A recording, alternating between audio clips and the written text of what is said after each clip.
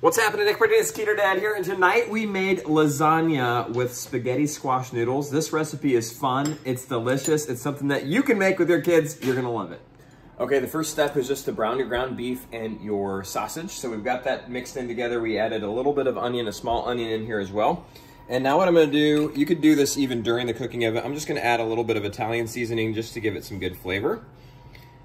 All right, now what I'm gonna do is add in our marinara sauce. There we go. We have Rayo's marinara sauce. I love this marinara sauce. And we're just gonna use the entire jar here and then stir that in. So I'm gonna stir this, just kind of let it get simmered down a little bit on very low heat while I get the other ingredients ready to go. All right, now we're gonna mix together what will be our white sauce.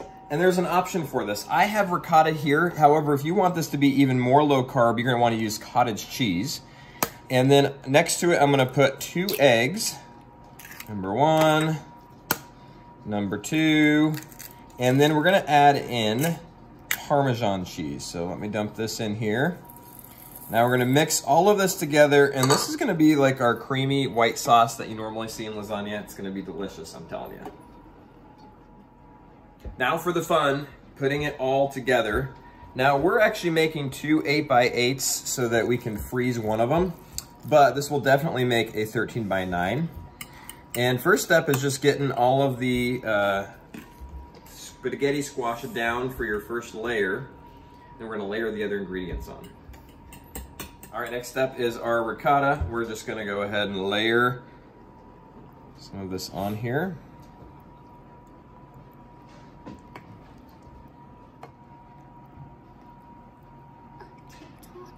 Next layer is our meat sauce. I'm just gonna layer this on here. It's gonna be so good.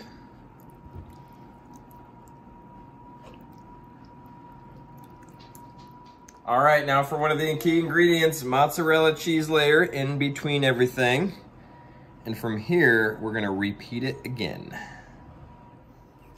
All right, our second layer is started. We've got our second layer of spaghetti squash down. Now we're just adding in our ricotta and we're pressing it down. Okay, finally we're gonna add our last layer of meat sauce and then the cheese. All right, last step. Okay, well, I lied. One more step. We're gonna add just a little bit of Italian seasoning to the top of it just to give it that added Italian flavor. So good. All right, we have the oven heated to 350 degrees, 30 to 40 minutes. We're gonna put both of these in here and we're gonna check them here in about a half hour. Pulled it out of the oven. It cooked for about 35 minutes. Now we're letting it sit for just a few minutes so it could cool down. Now the moment of truth, just dishing it up. Oh, look at that. Looks delicious. And for the moment of truth, how does it taste? Ooh, that is yummy. I like it. I'm telling you, simple recipe. It's low carb, keto friendly. You're gonna love this one.